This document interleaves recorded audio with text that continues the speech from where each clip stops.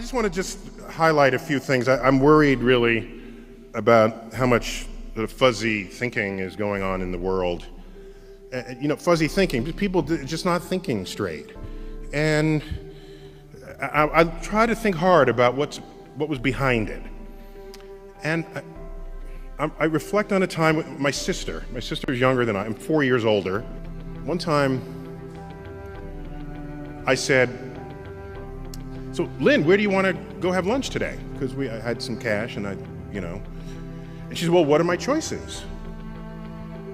And it was odd because I didn't realize until that moment that she was not yet capable of simply coming up with a fresh idea.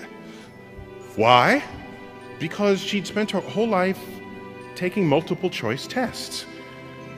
So I ask a question, she wants choices in front of her to pick from. This would continue the whole life. And then I tested this with other people. People want choices.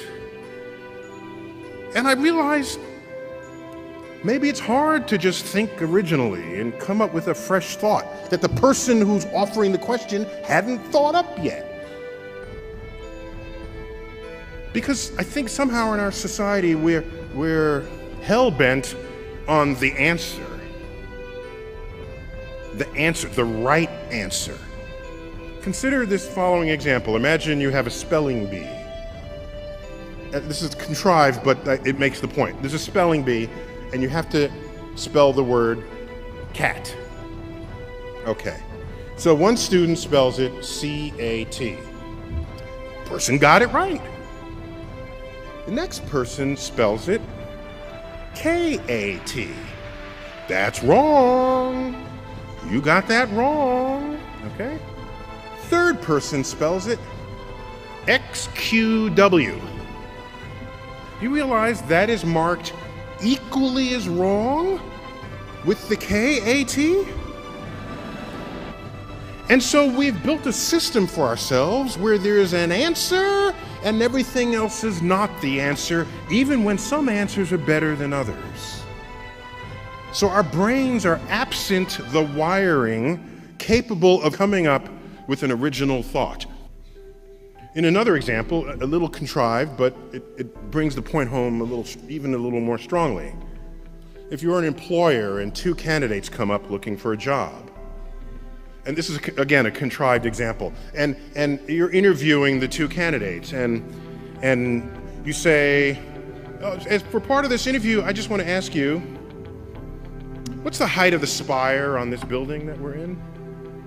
And the candidate says, "Oh, I was an architect.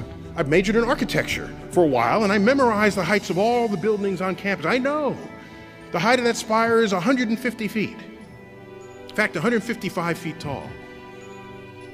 Okay, turns out that's the right answer. That's the right answer. And the person came up with it in seconds. That person goes away. The next candidate walks in. "Do you know the height of the spire on this building?" The candidate says, "No, but I'll be right back."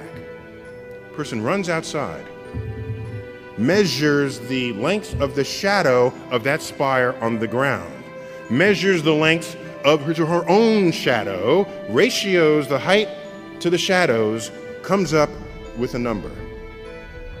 Runs back inside, it's about 150 feet. Who are you going to hire? I'm hiring the person who figured it out, even though it took that person longer, even though the person's answer is not as precise. I'm hiring that person, because that person knows how to use the mind in a way not previously engaged. You realize when you know how to think, it empowers you far beyond those who know only what to think.